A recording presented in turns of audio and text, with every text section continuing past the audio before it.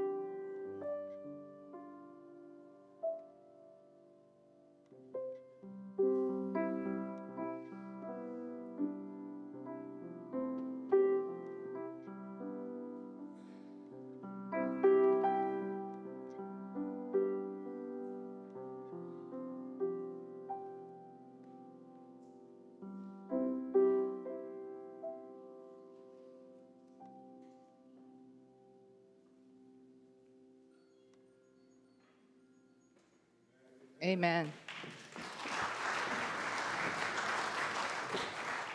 Good morning. I'd like to welcome you to Klein United Methodist Church. I have just a couple of announcements before we get worship underway. The first is that we have no community life night dinner this week. No youth, no children, in honor of you guys being out of school. However, we do have a Bible study. We have choir rehearsal. We have the other parts of the programming going on that evening. I'd like to welcome any visitors that we have today. We're so glad that you're with us. I'd like to direct you to the Welcome Center that's just outside the narthex, outside these doors. There you can find information on the clergy, the staff, all the ministries of the church. We'd love to get to know you better. And finally, I'm going to make a quick plug because they gave me a minute. I've got a Bible study that started this past week on Wednesday at 10 a.m. We just did the intro, so you're still within, you can come in and not have missed a beat. I'd love to see you 10 a.m. on a Wednesday. We're doing 1 Corinthians. And now let's worship. Please stand.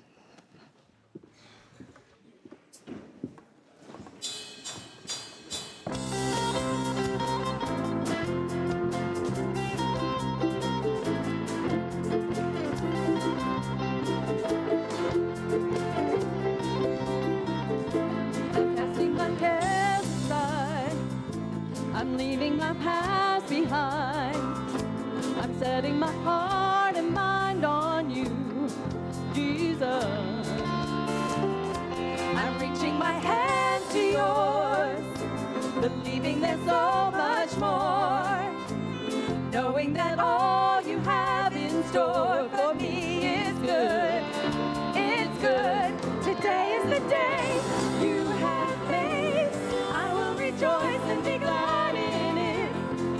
The day you have made, I will rejoice and be glad in it, and I won't worry about tomorrow. I'm trusting in what you say. Today is the day. Today is the day. Clear the sky. I'm leaving my doubts behind. I'm giving my hopes and dreams to you, Jesus. I'm reaching my hand to yours, believing there's so much more, knowing that all you have in store for me is good.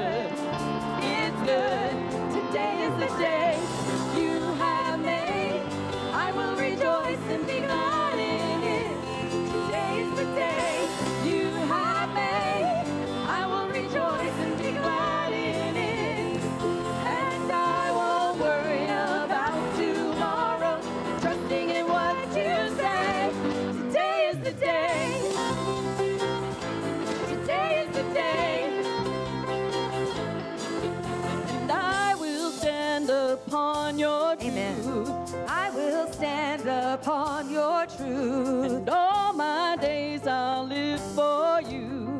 All my days I'll live for you. And I will stand upon your truth. I will stand upon your truth. And all my days I'll live for you. All my days I live. Today is the day you have made. I will rejoice and be glad in it. Today is the day you have made. I will rejoice and be glad in it. Today is the day you have made. I will rejoice and be glad in it. Today is the day you have made. I will rejoice and be glad in it. And I won't worry about tomorrow. I'm giving you my fears and sorrows. Where you lead me, I will follow. I'm trusting in what you say. Today is the day. Today is the day. Today is the day. Today is the day.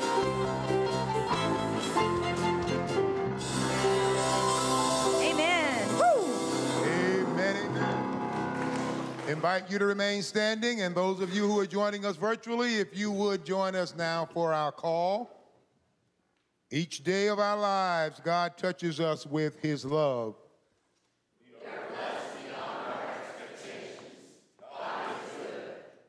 God is faithful with his goodness. We should be just as faithful with our gratitude.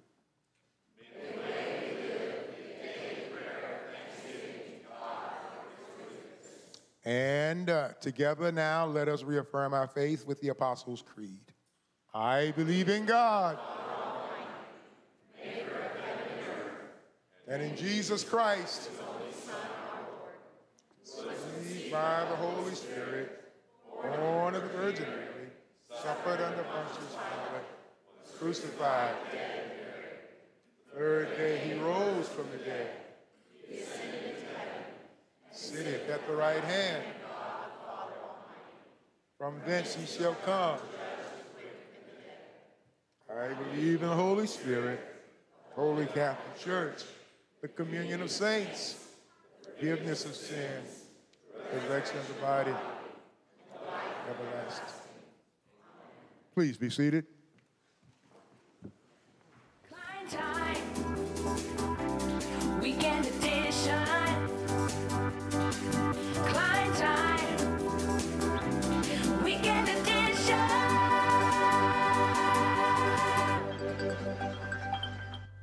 Good morning and welcome to Klein United Methodist Church. We are so excited to have you worshiping with us this morning.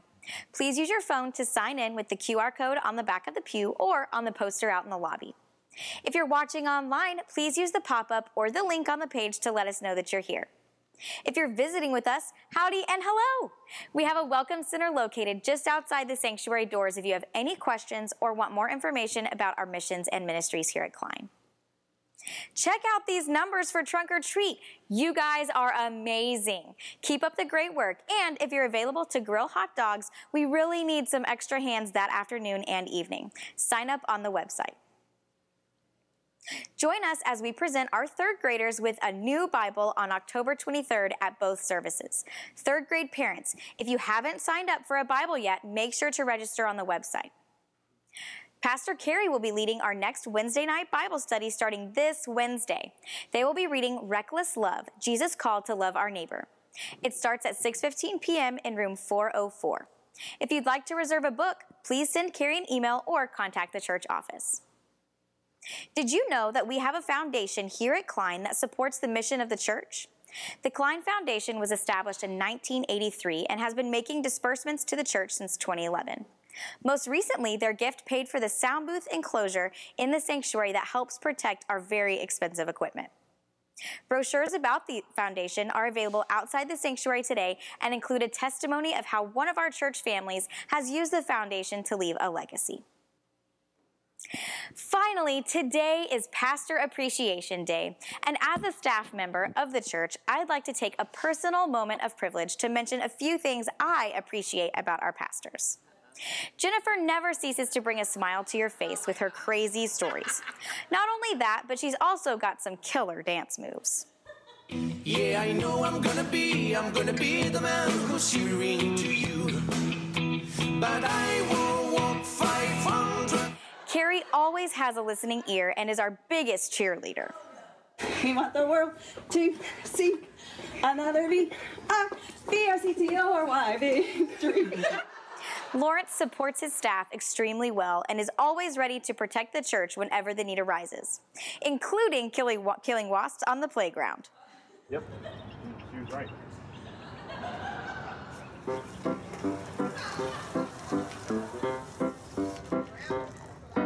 I hope that you will take a moment today to let the pastors know just how much you appreciate their ministry and service to Klein UMC. I know I truly appreciate their dedication to us and especially appreciate how they're not going to be mad at me for showing these videos in public. Have a great week. Weekend edition.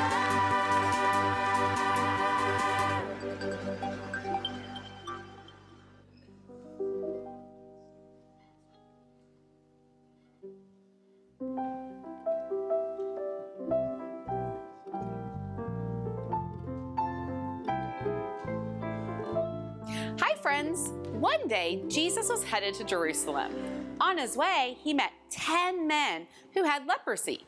Leprosy is a skin disease that makes you have horrible bumps and sores all over your skin. It was very painful, and because people with leprosy had all these sores, many were afraid to get near them or touch them. It made their lives horrible and lonely. When the 10 lepers saw Jesus, they called out to him for help. All Jesus said in response was, "Go, show yourselves to the priests." They followed directions because when Jesus tells you to do something, you do it. People had learned that by now. On their way to the priests, they were healed. I don't know about you, but I would be so happy that I was healed and didn't have these awful sores all over anymore. We don't know what 9 of them did, but we do know what one did because the story continues with him. That one man turned around after he was healed and came back to Jesus. He praised God and threw himself at Jesus' feet, thanking him. Now, the interesting thing about this man is he was a Samaritan. Samaritans were considered outsiders. Jewish people did not welcome them, but it was the Samaritan leper who recognized, appreciated, and celebrated what Jesus had done for him. His faith healed him, and he took the time to thank Jesus for that healing. Jesus did not come to save just the few, just the chosen ones. He came to save everyone, even the people who are considered outsiders. Take a minute to think about what Jesus and God have done in your life. How have you responded? Be like the Samaritan and take the time to say thank you. It's the least you can do. See you next week.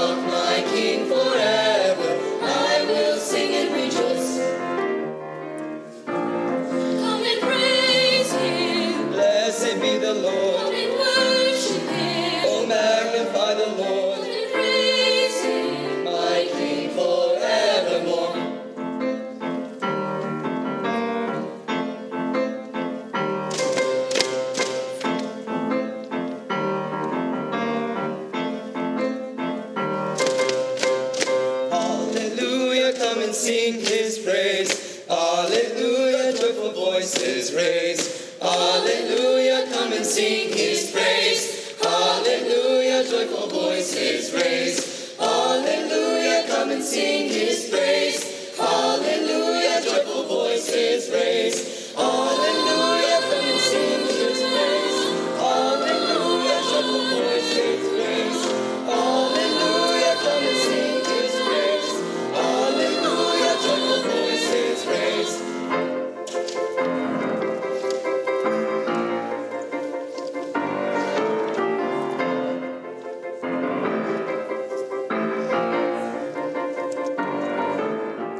Shout for joy, sing his praise. How excellent is thy name, O Lord. He is my rock, my king forever. I will sing and rejoice. I will praise him. Blessed be the Lord. I will worship him. Oh, magnify the Lord. I will praise him. My king forevermore.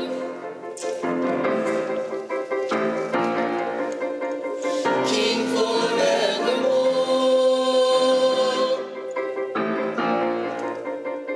King forevermore.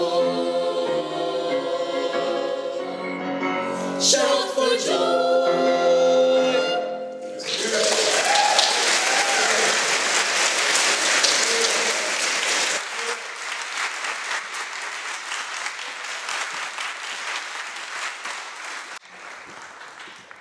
And now it's time for prayer. I invite you, before we pray together, to take a few moments where you are, here in the sanctuary or at home watching with us, to lift up to God those things that you want to celebrate this week, those praises that you have, and also take a few moments to lift up whatever worries or heaviness there is on your heart.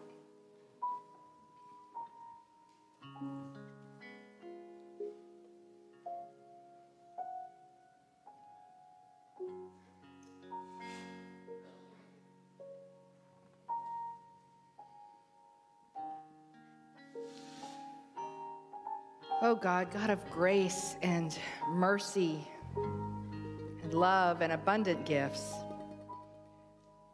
we come before you this morning, your people, filled with the worries of the world. God, there's so much worry. Listening to the news, looking at careers, looking at struggles that family members are going through. God, there are so many voices competing for our attention. So much turmoil in the world around us. God, I would ask this morning that you would quiet all those voices, the ones that are in our minds, pulling on our hearts, and the voices around us coming from the world surrounding us. God, allow all of those voices to subside so that we can hear the one voice, your voice, that we are called to heed, to hear, to follow. The voice that speaks not to our selfishness, not to our own concerns, but to your way, God, to your guiding light, God, to the way that you would have us be in the world. God, let us hear the truth of who you are and what you want for us. God, lead us and lift us this morning and in each morning to follow. God, encourage us and empower us to be your people in the world, spreading your grace, your love, and your light to everyone around us. Let all of our concerns about the stuff of the world, the way the world calls us to choose sides and separate ourselves from one another, and instead remind us that we are called to be together, the body of Christ in the world. God, empower us to do your work this week. Empower us to see the ways in which you are calling us to move in your name this week as we pray the prayer your Son, our Savior, taught us, saying, Our Father, who art in heaven, hallowed be thy name. Thy kingdom come, thy will be done, on earth as it is in heaven. Give us this day our daily bread, and forgive us our trespasses, as we forgive those who trespass against us. And lead us not into temptation, but deliver us from evil. For thine is the kingdom, and the power, and the glory forever. Amen. Please stand as we worship together.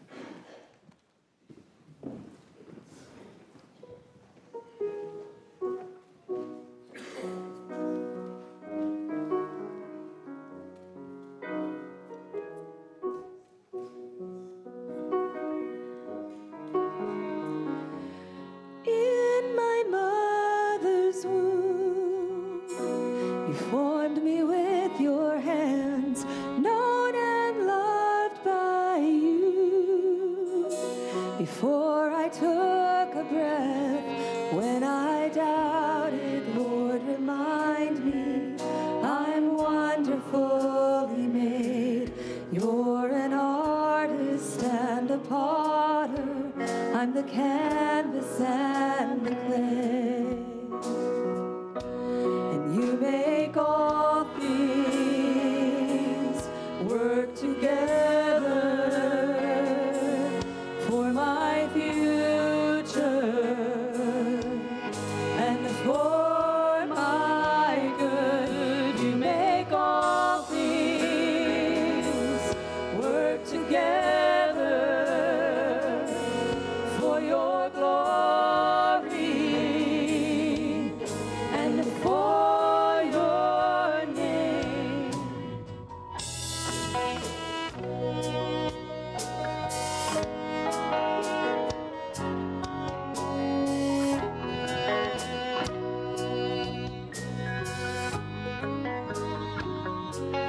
There's a healing light just beyond the clouds, and though I've walked through fire, I see clearly now. I know nothing has been wasted, no failure or mistake. You're an artist and a potter. I'm the canvas and the clay. And you make all things work together for my future and for my good. You make all things work together for your glory and for your name. You make all things work together for my future and for my good. You make all things work together for your glory and for your name.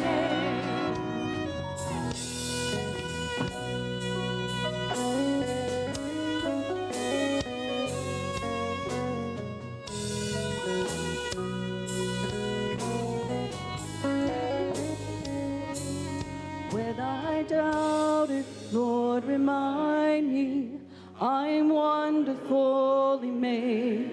You're an artist and a potter. I'm the canvas and the clay. I know nothing has been wasted, no failure or mistake. You're an artist and a potter. I'm the canvas and the clay. And you make all things work together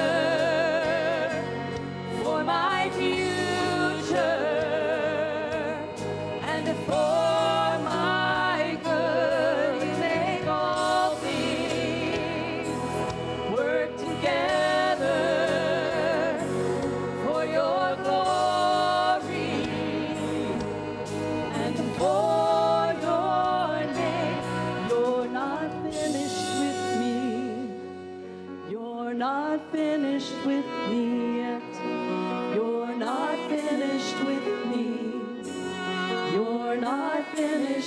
me yet. You're not finished with me. You're not finished with me yet. You're not finished with me. You're not finished with me yet. You're not finished with me. You're not finished with me yet. Amen. You're not finished with me. You're not finished with me yet. About it, Lord, remind me I'm wonderfully made. You're an artist and a potter. I'm the canvas and the clay. And I know nothing has been wasted, no failure or mistake.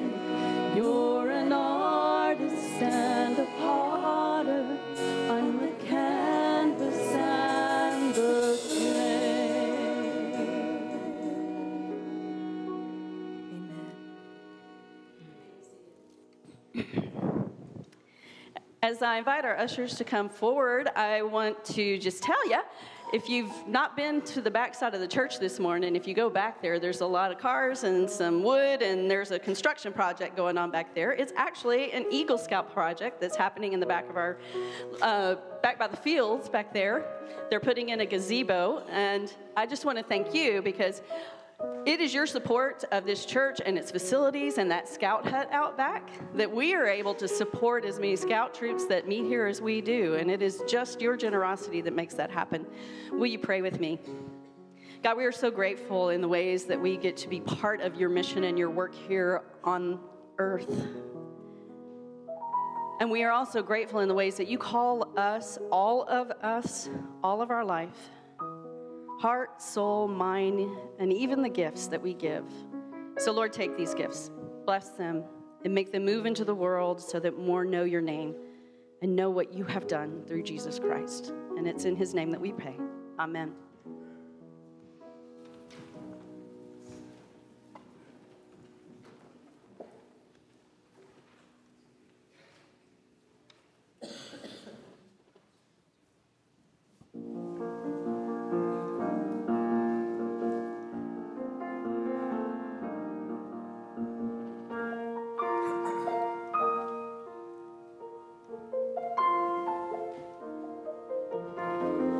Create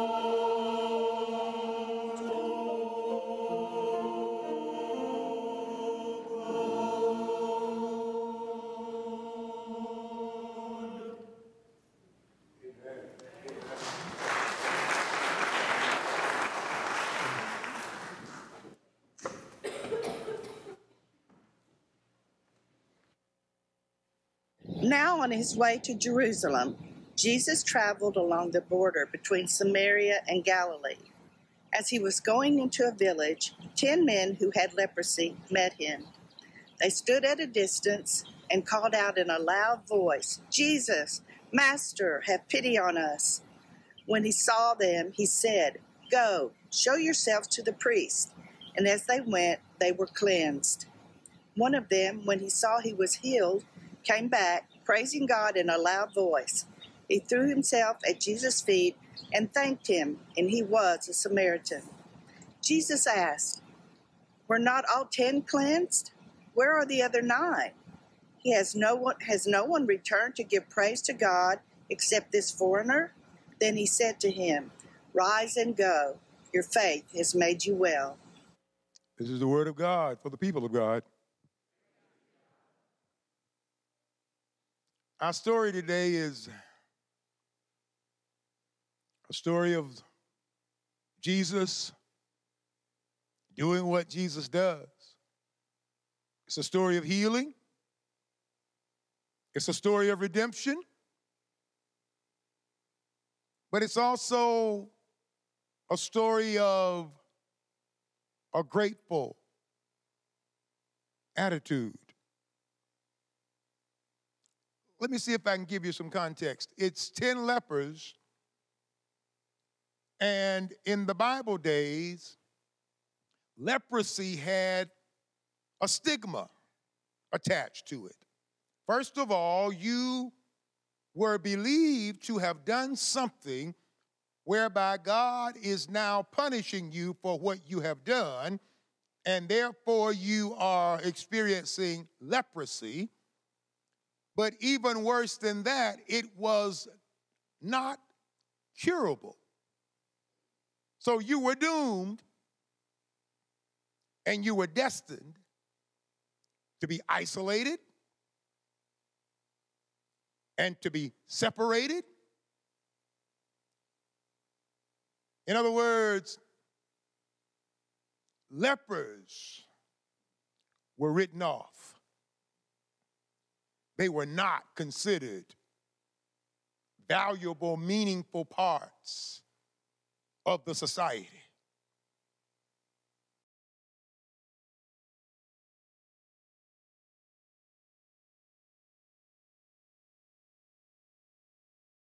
We here in the United States and our culture have dealt with leprosy, and if it was still around. And interesting fact, you may or may not know, I think it was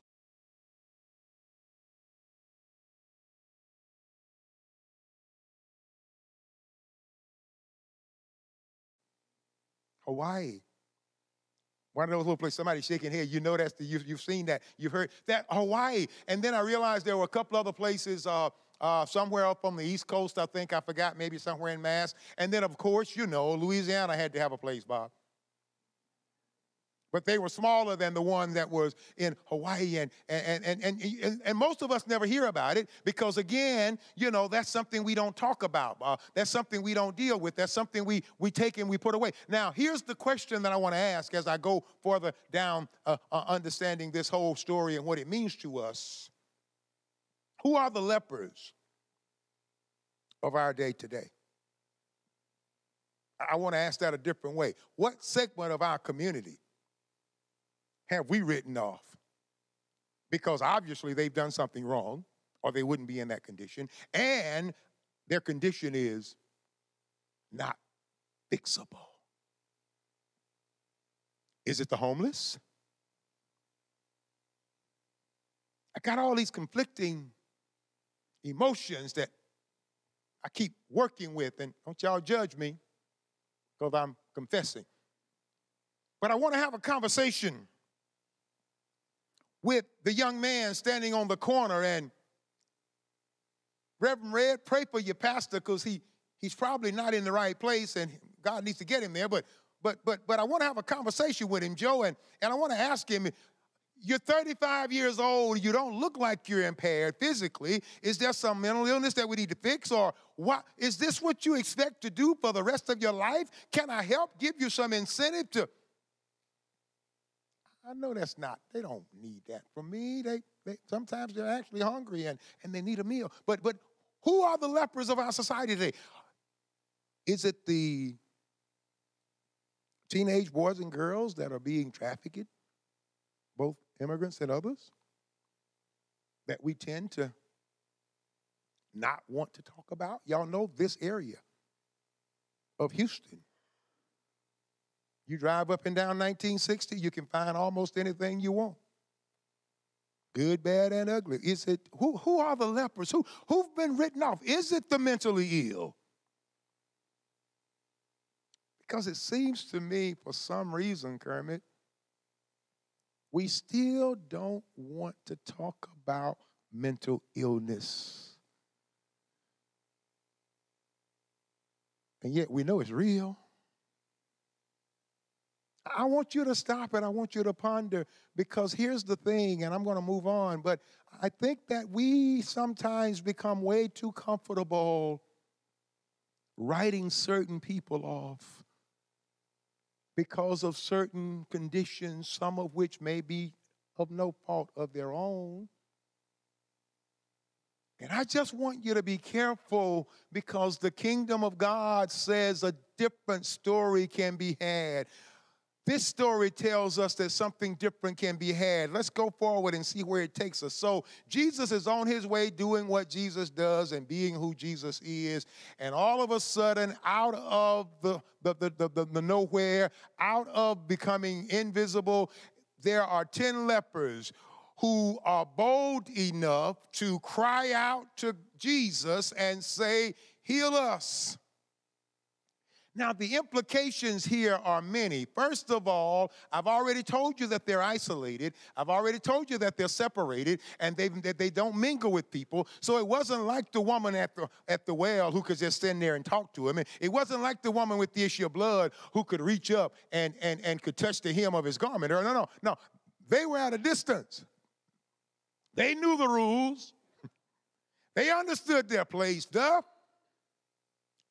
But something that we've got to take notice of, is worth noting, is because in spite, Renee, of the messages that they had been told, in spite, Debbie, of the experiences that they've had where there was no hope, they heard about a man named Jesus and decided to give him a try. And they cried out, "You're the one." Again, I pause because it saddens me to acknowledge that there are things in our lives that we treat as if it's leprosy.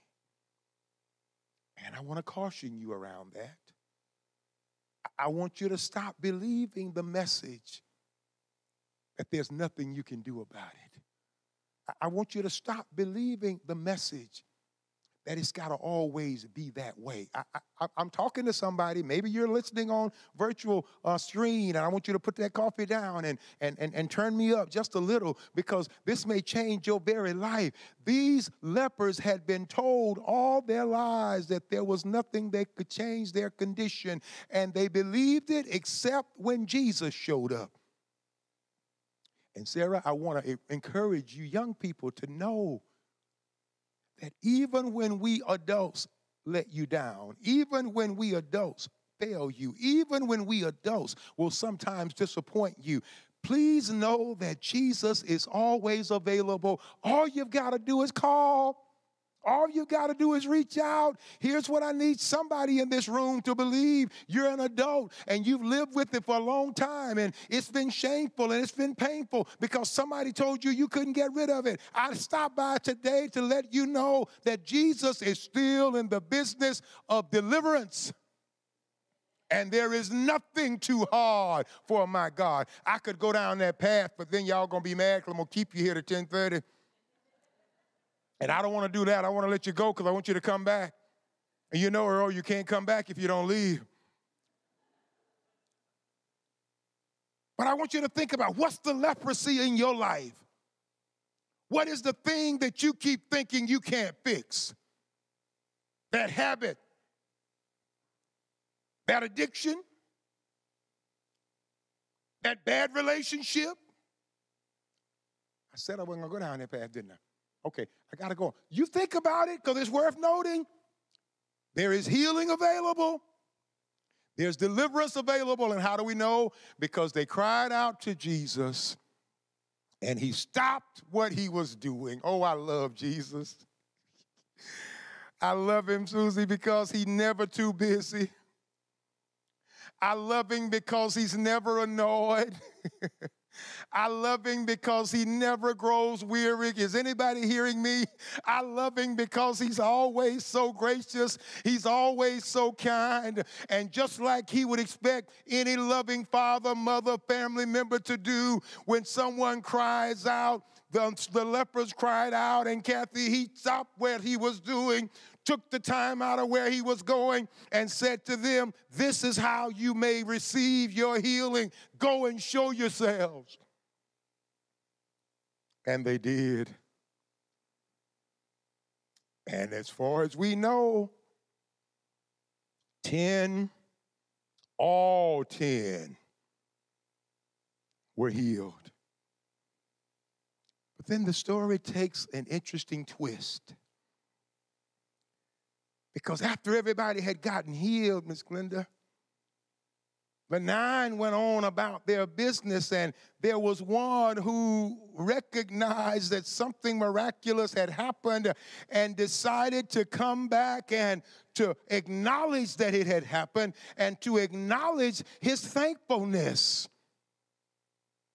Now, I got to be honest with you. I tried to find in the written commentaries and in the written descriptions of this story, Don Fox, I wanted to find something that was obvious whereby when this Samaritan came back, he got something that the others didn't. But I couldn't find it. No, Michelle, they were all healed. And he didn't reject their healing simply because they didn't say, thank you. But I didn't stop there, Miss Ann. I began to think about, okay, so maybe this guy did get something that the others didn't. And that is, he got the experience now of a thankful existence. He went from being hopeless to being cured, Charlie. And so his thankful existence is worth noting. And so here's where I want to go with this. So here's the thing. I need you to get this. Thankfulness is a decision that you make, and it is a choice that you make. And you make that choice not just daily, but several times throughout the day. To be thankful is a decision that you make. It is a choice that it's an attitude of gratitude that you take on. And here's the crazy thing, Delynn. Yes, there are times when our circumstances require and almost automatically will well up out of us attitudes of gratitude. That wedding that went off beautifully and your baby girl was just the prettiest thing there and the family all got along and no fights broke out. Lord, thank you. That promotion on that job that you've been looking for, and you know it's even better than you thought because now you're doing what you like to do, which means it's not a day's work, it's just fun and getting paid well. Lord, thank you. You walk out of that hospital room and you walk out of that hospital bed and you go down and you get to do what a lot of us have not done. And for the ones who have, they can tell you it's a great experience because, Carrie, you get to ring that bell and you look up and you say, Lord, thank you. There are lots of circumstances whereby our appropriate response, Trey, a automatic response is to say thank you. But my friends, I need to caution you because thankfulness is not contingent upon your condition. And there are times when things are not so well. There are times when things are really pretty bad. There are times when you feel defeated. And in those times, Delyn, what I hear the scripture saying, Jane, is that in all things, we ought to give thanks. In all things, Neil, we ought to give thanks. And I know now, some of my babies over here who's smarter than me, Sarah saying, now wait a minute, Pastor, you had me up until you got there. Because now this don't make no sense. You mean to tell me if we flip that thing and if we go back to the thing to where, not only did I not get a promotion, it went worse than a demotion. I got a pink slip. And they're telling me, you know how the language they use? Well, the company seems to be going in a different direction now. And your services are no... You mean I'm supposed to be thankful that they've taken 20 years of my life and all of my blood? I'm just telling you what the Bible said. You mean to tell me that the doctor has told me not that I've been cured, but that this thing has metastasized and that it's not going to get better and that in fact it's terminal in its best and I've got to live with this and you're telling me that I'm supposed to be thankful? And my answer is yes. And the reason the answer becomes yes, and I'm glad you asked because I want you to get it. Because the things that I know about my God is this. This is what I know to be true about my God. No matter how bad your situation, you're not alone. God is with you. And there's something about knowing that you're not alone that gives you strength, Charlie. There's something, at least, about knowing that you're not in it by yourself that gives you the ability to make it through. Not only are you not alone, but God is with you, and God is holding you in the midst of it all. God is keeping you in the midst of it all. And so, yes, there's a reason to say thank you. What about thanking Him for just waking you up this morning, huh? No matter how bad the situation may look, it's another day that you were not promised. What about having a reasonable portion of health? Oh, you got a reason to say thank you. But here's the other thing I know Bob Snyder to be true.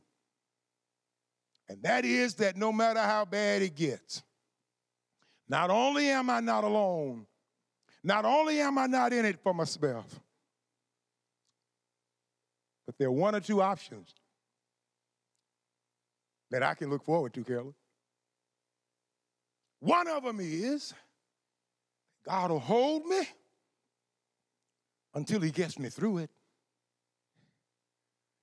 And Gail, some of my best testimonies have come when I've been in a valley and I couldn't see my way, and God just walked me through it one step at a time, reminding me, Mark, that I'm with you and that I'm more than the world against you. So just walk with me. There are folk in the room whose testimony is, I was lost and He found me. I was sick and He healed me. There are those in the room whose testimony is, He walks with me and talks with me and reminds me that I'm His own. So that's one thing that I know will happen. He'll bring you through. But then there's something else that I have to celebrate, Donna, and that is that if He doesn't bring me through, He'll bring me to the resting place on the other side. And I get to rejoice in heaven forever. Oh, there's a reason to be thankful. Because the end of the story has already been written. There's a reason to be thankful. Because we already know the outcome. And can I just tell you, I got to quit, but can I just tell you that I have found that there's so many advantages, Marcia, when you take on an attitude of gratitude. You know, it's hard to feel sorry for yourself when you got a thankful attitude. It's hard to be a victim of circumstances when you got a thankful attitude. But when you remember how good God has already been, when you remember how much God has already done, when you remember what God is doing right now, Becca Porter, then it doesn't matter how difficult the situation, you have a reason to tell God, thank you. So friends, in good times What do we say? Thank you. Friends, in difficult times, what do we say? Because we know that the God we serve is still on our side. And to that we say, to God be the glory and amen. Stand to your feet as we sing our way out of here. Oh God, oh God, oh God.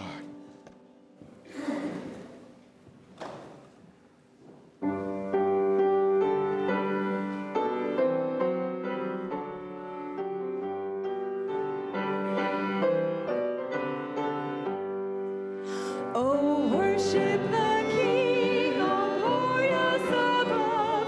How gratefully sing God's power and God's love.